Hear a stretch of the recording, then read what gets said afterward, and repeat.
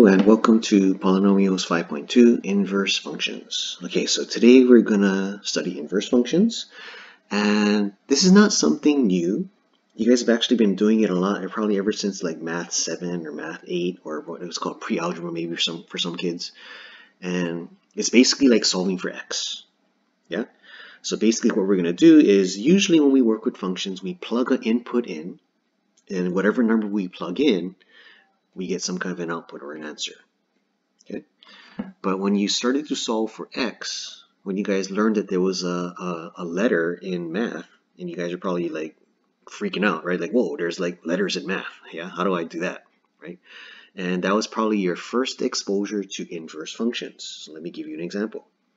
So if you had, for example, 2x equals 10, right? X is usually where you plug stuff in, or your input. But we don't know what that number is, so we want to try and figure it out, right? So that's what it's called, solve for x. So we have the output, which is 10, but we need to figure out what made that 10 happen. And that's kind of like what we're going to do today. Yeah, we're gonna show you guys how this thing called inverse functions work, and it's going to be very similar, yeah, in terms of, I guess, concept to solving for x, where in this problem you're going to say, oh yeah, I know what number I have to plug in to get a 10. I got to plug in a 5. So you get x equals 5, right? So you just solve for the number that you need to make 10 happen, which is a 5. Yeah, and that's pretty much basically what inverse functions do. It allows you to solve for the number that you need to get the result you want. Okay? All right, so let's go to our first problem. So when they write inverse functions, they write it a little different. Okay, and a lot of kids, when they see it, they go, oh, look, f to the negative 1 power. No, that is not f to the negative 1 power. Okay, when you see that negative 1 next to the f or negative 1 next to the g, that is called inverse function notation. Okay, and it's basically saying, right, that your answer is negative 4. So what number did I plug in to get that answer of negative 4?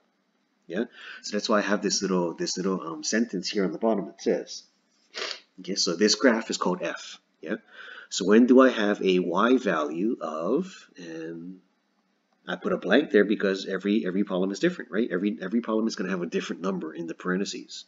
So what you're basically going to do is you're going to put whatever numbers in the parentheses in this blank. So we got a negative 4 for my first parentheses. So in my graph called f, which is right here on the right hand side, when do I have a y value of negative 4? So here's my y value of negative 4. What x value corresponds to a y value of negative 4? So you go straight up till you hit your x-axis, and when you go straight up, you're going to see it corresponds to a 5, and you're going to put a 5 in that spot. And there you go. Plugging in the number 5 will give you a y value of negative 4. Okay, so let's look at letter B. So it says f with that negative 1 as the power, which, like I said, that's not a power, so don't confuse that. That is called inverse notation. Okay, inverse function notation. Okay, so basically it's saying, right, this 3 represents my answer. Yeah, so what number corresponds, what number did I plug in to get an answer of 3? So in the graph called f, when do I have a y value of 3? So let me erase the previous dot that I just made for the previous problem, and let's find a y value of 3. So y value of 3 is right there. There's a y value of 3. So what x value corresponds to him? And hopefully you say negative 2. And if you said that, good job. You're on the right track. Okay? All right. Let's go to the next two problems, C and D, which are not going to deal with this graph anymore. They're going to deal with the table. So in the table called G, when do I have a g of x value of negative 1? So let's look for the g of x value of negative 1 and see who it corresponds to. So here's my g of x value of negative 1. So what x value brought it up? A 2 did. Okay, so here's where a lot of kids, they make a mistake. They circle this one instead because they see a negative 1. But you got to remember, we're doing the opposite. They're giving us the answer. Yeah? We got to find what x value created that number, negative 1. and the 2 did that. Okay? So when you read these tables and when you read the graph, yeah, you gotta do reverse thinking of what you normally do. Because normally we look at the left side column, the x column. Normally we look for the x value first when we plot our dots, right? But when you do inverse functions, you gotta look at the right side column for a table or the y value for your graph. You gotta do the opposite of what you normally do. Okay? So let's erase these circles. All right, and let's do our next problem. Okay, so it says inverse of g is 3. So in the table called g, when do I have a g value, a g of x value of 3? So let's see, where do I have a g of x value of 3? Here's my g of x value of 3. What x value corresponds to him? -1 does. And there you go. Okay, so hopefully that made sense. This is a video, like I always say, just rewind if you guys need to see it a couple more times. Next problem. Okay, so now we're gonna do inverse functions and we're gonna solve for it algebraically. So when you do inverse functions, you're pretty much just gonna follow these 4 steps. Okay, and know these 4 steps really well because it's gonna come up a lot more in this class and in your classes next year. Okay, so I'll go over each of these 4 steps in more detail as I do my first problem, but this is basically the picture of the 4 steps. Yeah? So if you guys ever forget what the 4 steps are, just go back to this picture. It's in your packet also. All right, so let's do our first problem. So it says find the inverse of f. Yeah, so inverse of f corresponds to this equation right here. Be sure you guys do the right inverse for the right function. Yeah, so this is f, the other one is g. That's going to be problem B. Okay, so we're going to find the inverse of f. So we're going to write down our problem. So f of x equals 4x minus 6. Whoa, what is that line that just got drawn? That's not supposed to be there. Okay, so step 1 says erase f of x and replace it with y. That's what step 1 says. So that's what I'm going to do. Erase the f of x, write y. Okay, that's step 1. So I can write a little 1 there.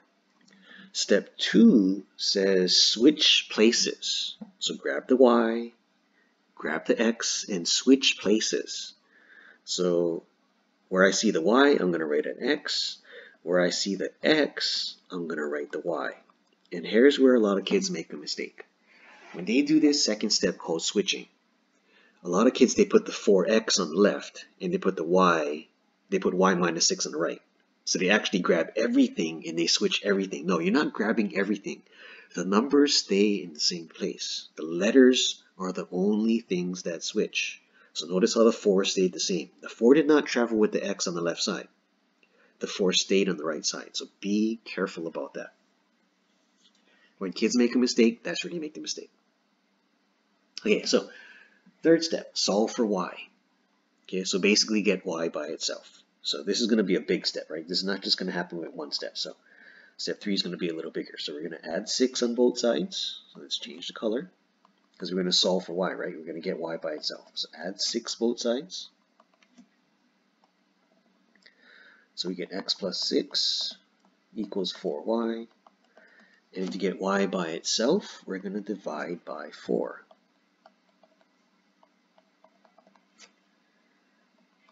And you're going to get y equals x plus 6 over 4.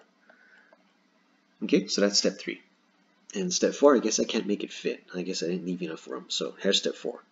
So step 4 says erase the y and put back your inverse notation. So put back your inverse notation, which is that. That's my inverse notation. So erase y, replace it with that, and then write x plus 6 over 4. And there you go. There's your final answer. Okay, you see how that works? So just follow those 4 steps and you'll be fine. Okay, so let's do function g. So let's write out my function. So g of x